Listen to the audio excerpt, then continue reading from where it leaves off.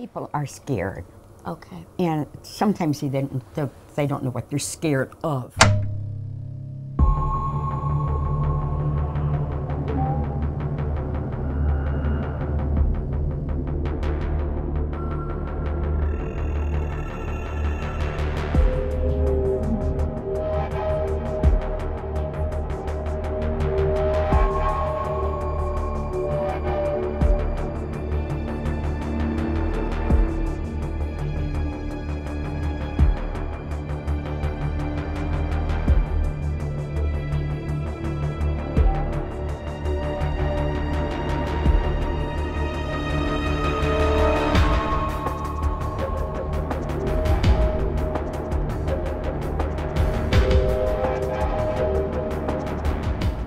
I'm here in beautiful, snowy Connecticut to visit Lorraine Warren at her home and finally get the opportunity to meet her. God bless you. It's just so wonderful. I can't believe I'm here. Thank you.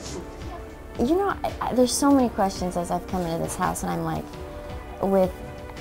I think the one question that I would love to ask you first is, what was one of the most cherished memories that you have of Ed? For one thing, Ed did not understand my psychic ability. Did you tell him right away, or how? I tried to tell him. I even tried to tell my parents, but nobody understood me. I didn't look for it. I really didn't look for it. When I realized there was something about me that was different, and I was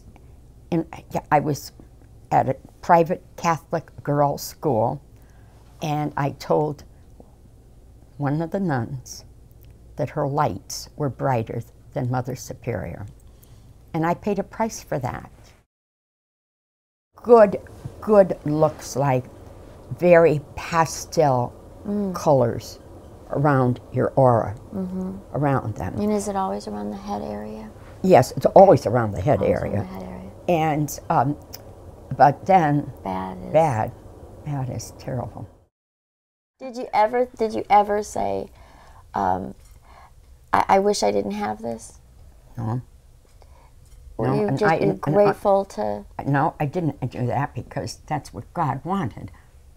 Somebody told my husband that maybe I could tell them what was in that house.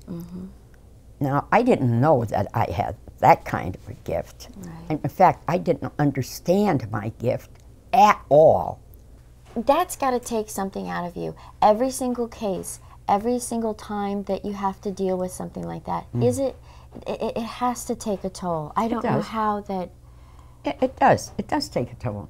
When you were at home and you were home and Ed said you were home for 8 days, you didn't come out, you didn't talk to anybody, you didn't eat. Have you ever told anybody what you saw that made you do that? No, I'm not gonna. And I respect that. In the film The Conjuring, when I'd watched it for about the third time, because it is such a wonderful film, and I really got the sense that it really was a love story in many ways. But I just felt like he was very protective of you. You were the center of his universe. His family was very much so important. Yes, that was right. You've said that this film, The Conjuring, was so very accurate, probably as close that anybody could get to what really happened to you and Ed and the Perrin family. And yeah, I think it was very well done. Very well done. Very, very well done.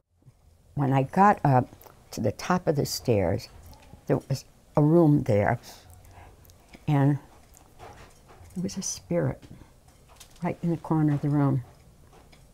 It's very scary when it happens to you like that. I can't even imagine. And we sat on the bed. The bed went up. Did it physically levitate? It levitated the bed. Animals obviously have the ability to sense. To sense. Now, with your animals, have they ever had an experience like that? I remember one time, Ed and I came back from a haunting in northern Connecticut. And we came in the house, and the animals walked backwards. They walked backwards away from us. Lorraine Warren is my mother-in-law, and she, of course, is a psychic and a clairvoyant and a light trance medium, and she's been involved in the supernatural for, I'd say, 60 years now, maybe more than 60 years, along with her late husband, Ed Warren. And I am Tony Sfera, her son-in-law, married to Judy, her daughter. A month after we were dating, one night she says, "Hey, do you want to go see my parents lecture at UConn, University of Connecticut?" And I said, yeah, sure. What are they, college, professors? So you hadn't met them yet? No. Wow. I said, what are they, college lecturers or professors? What are they? She says, no, they're not professors, they're ghost hunters. And I said, what? She said, yeah, the Warrens, Ed Warren, Lorraine Warren, they're my parents. I wasn't like into ghost hunting at the time until I met Ed, and demonology and things like that. Until I met Ed, and he told me about all the different cases he's been on and how bad they were, and how ghosts do exist, that people, when they die, their spirit lives on and never dies. And it was very intriguing to know that when you pass on from this realm, that you're never going to die. And that's one thing we've learned, though, that Ed learned, I learned, and Lorraine knows, that your spirit is never going to die, so that means you're never going to die, just your body. That movie, The Conjuring, was made very well. James Wan took pains to make it like a real incident that happened. It's nothing that Lorraine sought out or Ed sought out. Exactly. This movie. They came to Lorraine. Exactly. The producers came to Lorraine and said they had a treatment. One of the producers said he had a treatment for one of their cases. And when Lorraine asked what case it was, they said, the Bewitched Farmhouse. And Ed used to always call it that, the Bewitched Farmhouse. And we used to do lectures years and years ago, and all the time when Ed was well, he would say to us, I'd say he said to me maybe more than half a dozen times at the end of a lecture when we're packing up our stuff, he'd say, hey, what would make a great movie?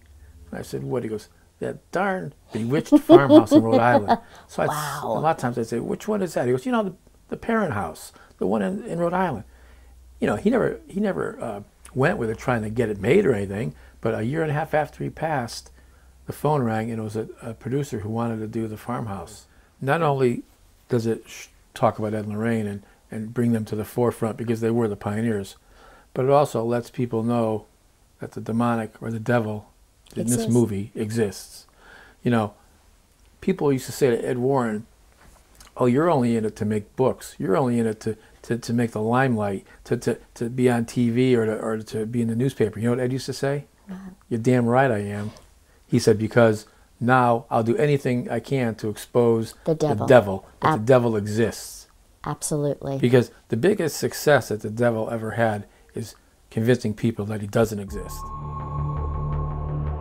Well, the Warrens Occult Museum that's on this property was founded back in 1952, the New England Society for Psychic Research, and there is an occult museum that Ed Warren used to collect these artifacts from various cases that he was on. And some are very, bad. Some are evil, like the Annabell doll. Also, there's a satanic idol. The satanic idol was found in the woods of Newtown about 1990s, early 90s. But there's a myriad of objects in there that have evil attached to them, that were either used in satanic rituals, witchcraft rituals, diabolical incantations and things like that, or just haunted houses where people that are haunting after they purchase the object and they blame the object. Shadow doll was bought by a couple who thought it was a Victorian doll. That night they brought into the home, both of them had a very frightening nightmare, and they had the same nightmare. And when they talked about it the next day, they realized something was wrong. They called Ed and Lorraine. Ed came down, and they told him just to take it out. I'm just not going in. I'm not going to go in there. Now that I've lost Ed. Yeah. I'm not going to go in there. This is a child's tombstone. Satanic cults steal children's tombstones as altars for satanic rites. But the thing about this is, you see, it says Warren, but here the date of death is August 23rd. That's the day it died. There's only one answer. It's my faith. Right. That's what protects me. Amen to that. Yeah, that's what protects me, protects my pets. Because so many people say, and you've heard it a million times, why don't you destroy it? Destroy it if it's so evil. Yeah, that's true. A lot of people do say that to us, but you're destroying, just like I said in the movie The Conjuring, you're only destroying the vessel. When you destroy the vessel, the evil's still there, and it can just wander. We'd like to know where that evil is, so we do binding ritualistic prayers. We do binding prayers. Father Jim does binding prayers around these objects to keep the evil bound within. So we like to know where they are. Where it's in a museum, that's where they stay, instead of letting them loose somewhere into the atmosphere. Right. You cannot destroy them. No. It is letting it, because you don't know what. My dream, after I pass, that they are all going to the Vatican.